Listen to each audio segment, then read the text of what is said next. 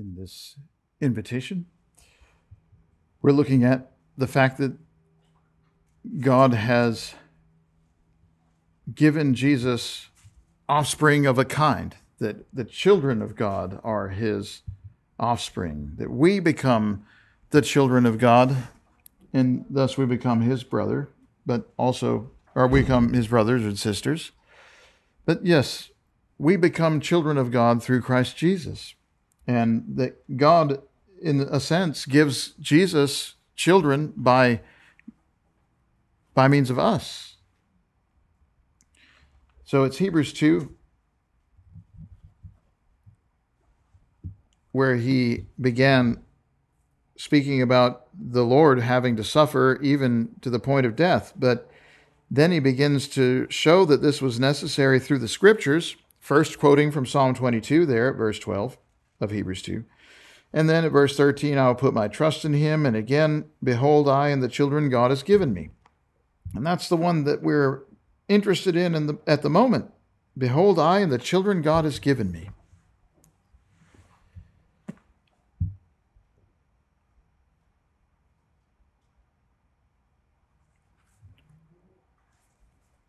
We become children of God through Christ Jesus, but this one who saved us, Christ Jesus, is in some sense having children given to him by God, that we are somehow reckoned to him as his offspring. And that was Isaiah 8, the quotation, but if you go back with me into the prophet Isaiah 53, you can see that this is actually a long-running theme. Where in Isaiah 8 he said, behold, I and the children whom God has given me. Here in Isaiah 53, among the things that are said, this is the famous passage about the suffering servant, whom we know to be Jesus, as Acts 8 shows. The man reading Isaiah 53 asked, does the prophet write this of himself or of somebody else? And we're told that from that passage, Philip began to tell him the good news about Jesus, if it wasn't obvious already.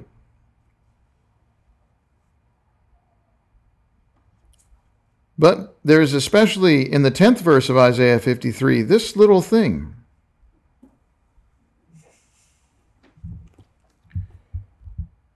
He will see his offspring.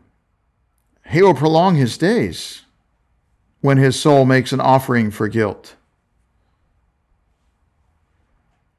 There's this promise that when he pours out his life and he becomes the sin offering, he himself is the sacrifice. Well, you know, that means that he dies. And earlier in Isaiah 53, I should say, earlier in Isaiah 53, he noted this too.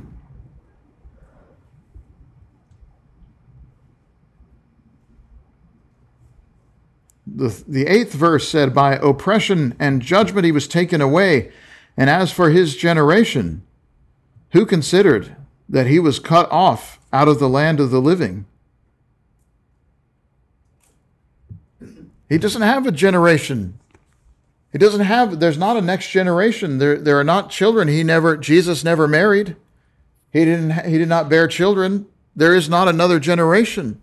He was cut off from the land of the living. He was oppressed, by oppression and judgment. He was taken away.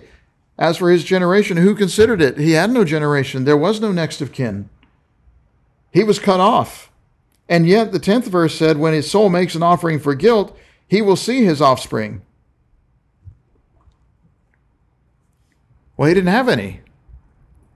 But when he becomes the sacrifice for sins, then he sees his offspring. Then he will see what comes.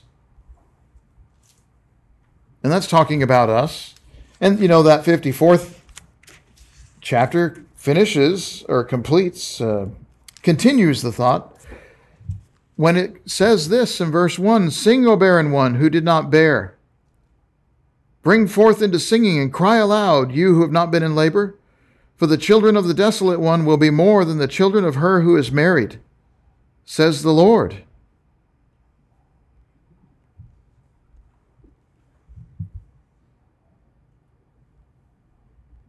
What does he mean by that?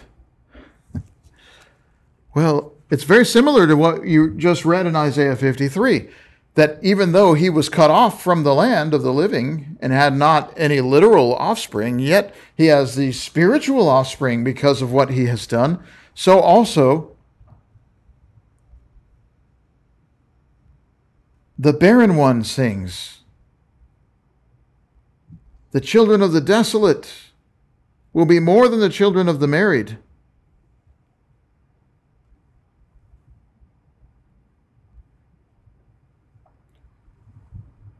There's somebody here who does not have children according to the flesh, but will have spiritual offspring. The answer to that is given in Galatians chapter 4, where we turn together, please.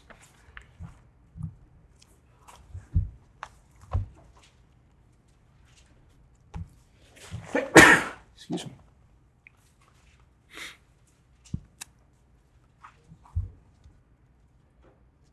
Galatians 4.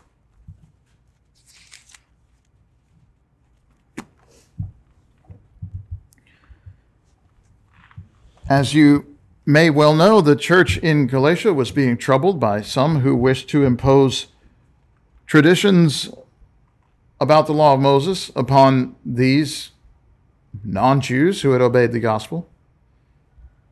Traditions about their food or their circumcision or whatever else that are not bound in the Lord God today.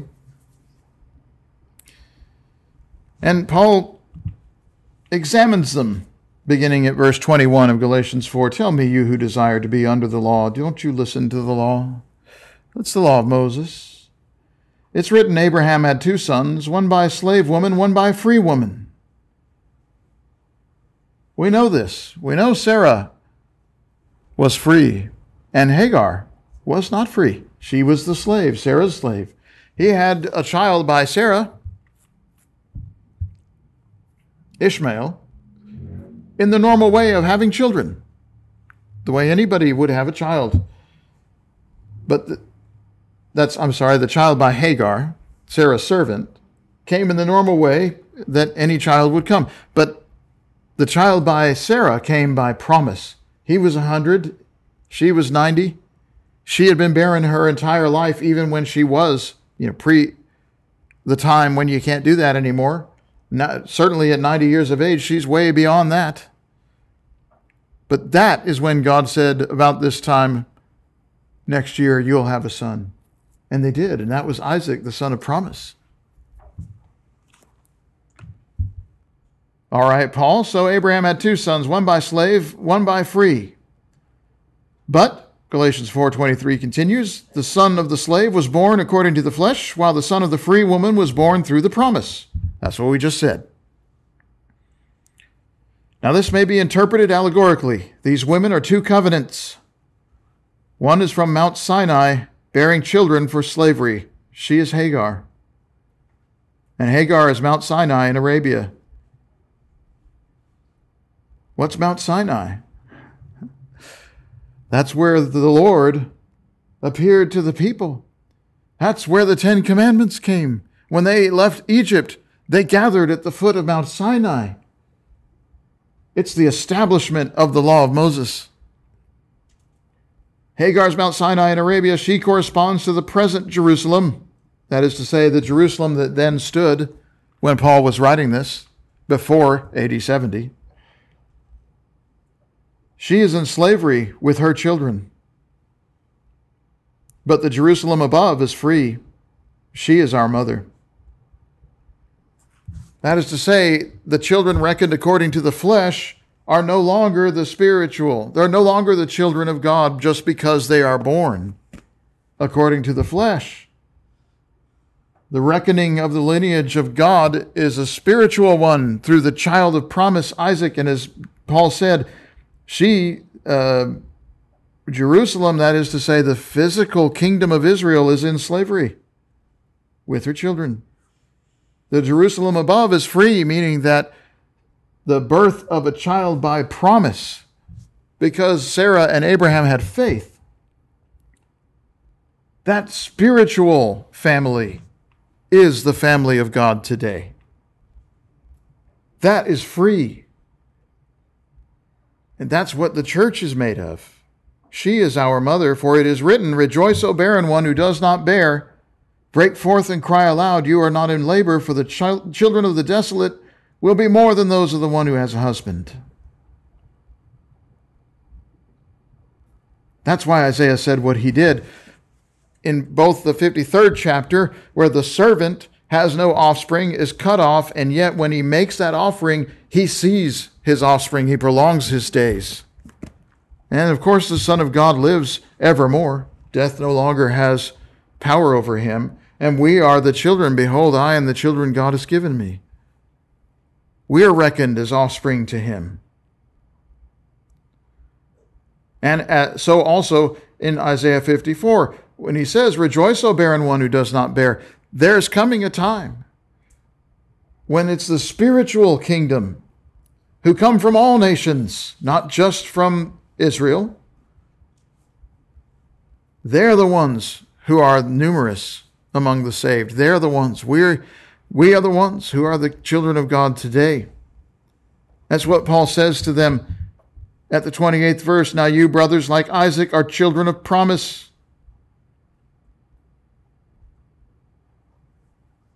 Just as at that time he who was born according to the flesh persecuted him who was born according to the Spirit," which is true. Ishmael made fun of Isaac when Isaac was weaned. Then he made fun of him. He was laughing him down, scorning him. That's why they got kicked out. So also it is now. But what does the Scripture say? "Cast out the slave woman and her son, for the son of the slave woman shall not inherit with the son of the free woman." It's clear. The line of inheritance comes through the promise, not through the flesh. "So, brothers, we are children not of the slave, but of the free." We are children of promise.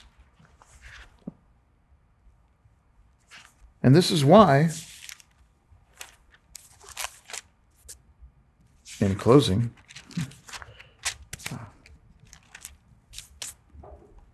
this is why you read in the 6th chapter of Galatians, in the 16th verse, well, even the 15th verse, "Neither circumcision nor uncircumcision counts for anything, but a new creation."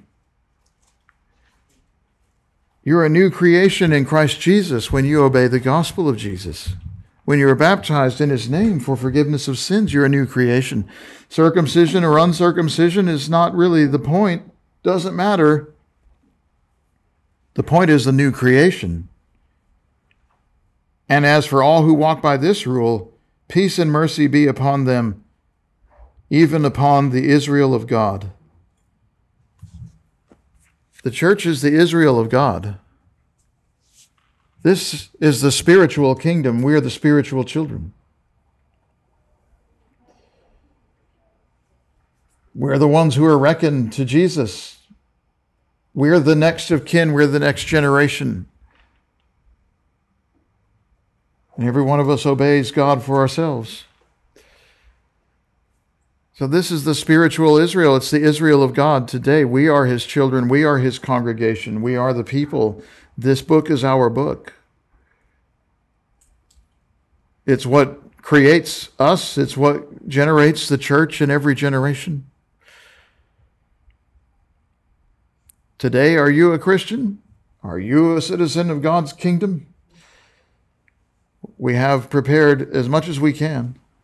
We have water prepared that you might be baptized in his name for forgiveness of sins. If you repent, if you confess, if you give your life to him. Today, are you a Christian who hasn't lived right? Repent. Think about what it is to be called a member of God's family, to be reckoned a child of God, a next of kin to Jesus. You know, he entrusted his mother to John. That was, that had to be done. Those are earthly matters, but they matter. And yet, There's something far more glorious than this in our spiritual family in Christ Jesus. Become a Christian if you have not done so, or if as a Christian you haven't lived right, repent, be restored, come back into the fold of God's family. If you need our prayers, if you need to be baptized, let it be known at this time, please, by coming to the front while we stand and sing.